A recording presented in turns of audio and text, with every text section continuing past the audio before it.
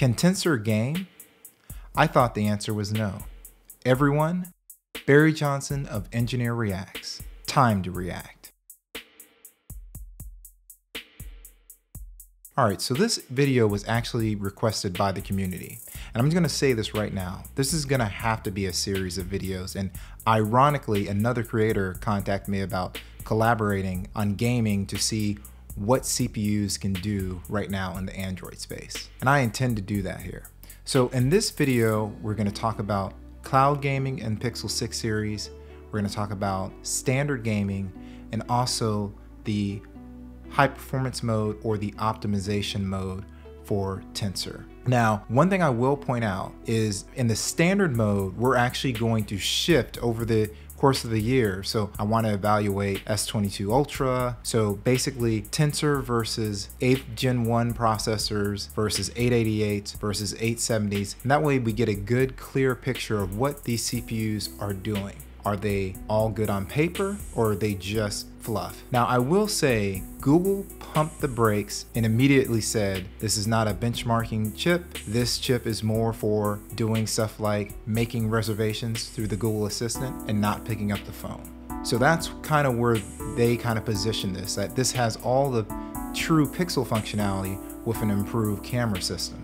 However, what I've noticed is cloud gaming has worked very well. So some of the clips in the background are just some games that are Stadia games who can run 4K 60. So if you recall when Stadia first came out, they released Cyberpunk and they actually had less issues with Cyberpunk than Xbox and also the PS4. So what does that mean? Currently today, the Pixel 6 series has no issues. There's no overheating issues running cloud-based gaming, whether you use Stadia or if you use Xbox Game Pass. But I will say that one of the benchmarks that there's kind of pushback from, but I want to keep it as a benchmark, I always play Genshin Impact. I know that's a PC-based game that happens to run on Android. However, it's an awesome game and I'm looking for a setup without any tweaks that can run at 60 frames per second. So it's almost like the proverbial can it run crisis. Now, since we've talked about all this stuff,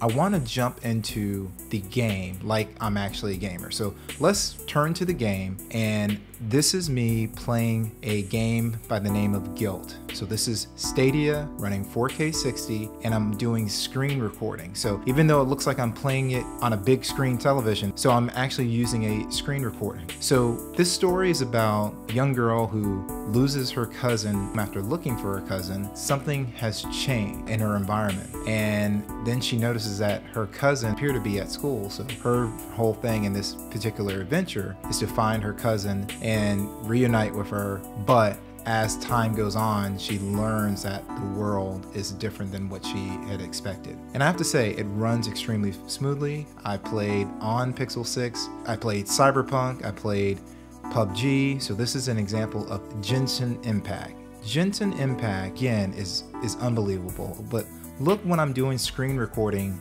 on Genshin Impact, the actual frames per second. It's always dipping beneath 60. Sometimes it gets down to the mid 30s, stays in the 40s a lot. Sometimes we'll get to the 50s, but it's not a constant 60 frames per second. So what I want to kind of focus on in this series is where we can get the maximum for this game. It's an extremely tough game, but I'm hoping by the time next year comes around, we'll have found a phone that will be able to run this without issue. So the final game I wanted to talk about also talks about the new mode, so the optimization mode. So if you look on the web, there are games that are optimized for Pixel 6. And again, the community wanted me to look at this, and I want to say and report, this is full transparency. Right now, the games that say they're optimized just happen to run at full speed. They have not been optimized. So what I mean by this, the game that I'm playing now is called Standoff 2. I'm actually playing a version called Mad Santa. So in this game, right now on the screen you see 60 frames per second, and that's because it dips when you do a screen recording, and this was the only game that I noticed such a severe dip. But when you optimize the game, you can actually get it to play at 120 frames per second at full detail, settings all set to high. If we look at the menu system, you can select whether you have your frame per second counter, you can have do not disturb, screenshot, You can also check your performance mode. So if you want to optimize for performance, if you want to optimize for battery, or what have you, have those options. So that's one cool thing.